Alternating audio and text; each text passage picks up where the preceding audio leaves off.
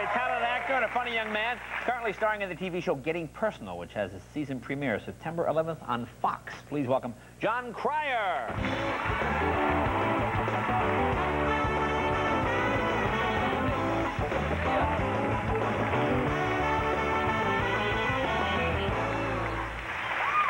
You look like a mime.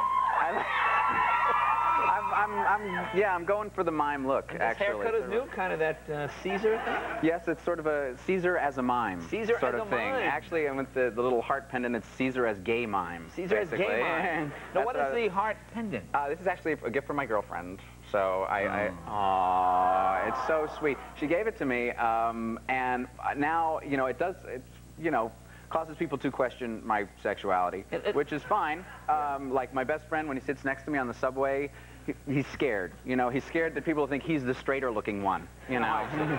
So it looks like it's too tight. Are you choking? No, I am not actually. No, it's fine. Is it rubber or something? Or it's leather. It's leather. Anyway, Jay. Yeah. You see that game the other day? How about that game, huh, Jay? When the Tigers getting out of the cellar, you see that Frank Langella and Lolita last night? Yeah. Oh, sorry. Now you're just back from the East Coast, right? I am, in fact. Yes, actually, I was back there. Yeah, East Coast. Mom. Way to go. Yes, my girlfriend had met my mom before, but this was like a vacation with my mom. Oh, vacation with mom. That sounds serious. Well, yeah, it is. It is. This is a great girl. How long have you been going with this girl? For 6 months now. 7 months. Actually. 7 months. 7 months. So it looks like it may blossom. Yeah, it's pretty great. And she was very nervous about hanging with my mother. She said, "No, I'll be fine as long as she doesn't laugh or make any sudden movements." I was like, okay, that'll be fine. How was your mom with her? Is your mom protective? Yeah, my mom's protective of me, but no, they get along great. My mom's a sweetie. She worried about you being serious with this guy? Yeah, well, no, she's not worried about it. I mean, obviously when I'm wearing the heart pendant, she's glad I'm with the girl, you know? She's thrilled. But anyway. Now, are you worried about it?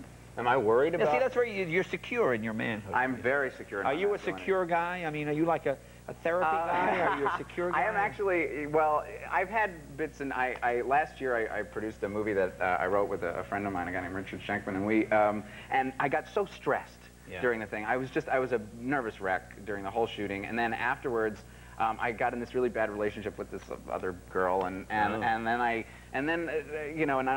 just got this great gig of doing an Eddie Murphy movie with Jeff Goldblum and everything. I was very excited about it, and so I decided, now, well, I'm too stressed. I should go into therapy. But the problem is, I travel all over. Right. You know how it is, and so I'm never in the same place to have the actual session. So what I do is I page my therapist named Deborah, and she calls me back. She says, "Hi, this is Deborah," and you do it on the phone. And we do it on the phone.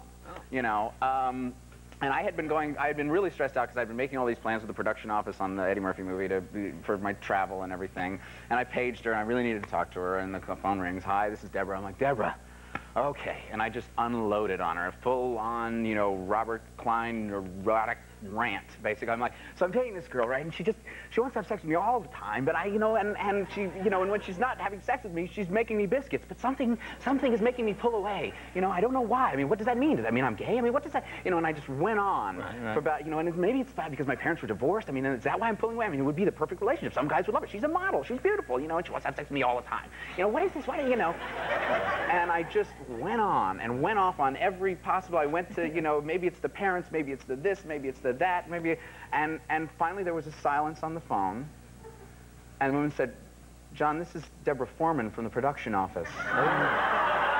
Ooh.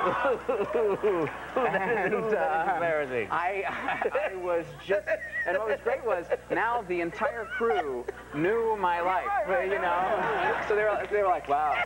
Divorced parents, that's tough, man." I had that too, You got grips crying with you at lunch, Well, very exciting.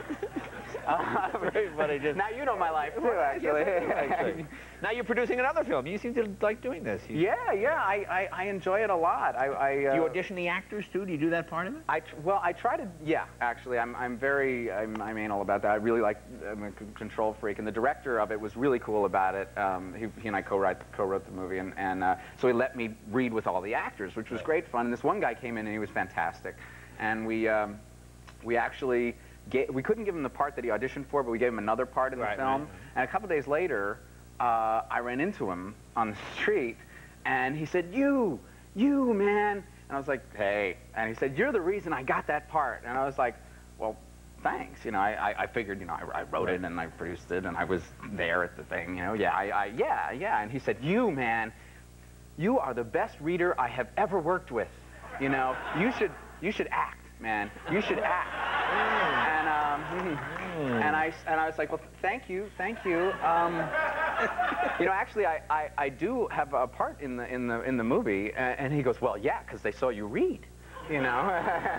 And so it wasn't until actually the cast party that he realized that I was the star and You know, I'm writer. beginning to understand why you need the therapist. Yes, it's all coming clear now. So where did you shoot this? Where was this movie? This was a movie actually called Went to Coney Island on a Mission from God, Be Back by 5. And catchy title. Catchy title. Well, we meant to just take up the whole marquee at the Cineplex. Do that. You know, we just don't want anybody else to have any room, basically.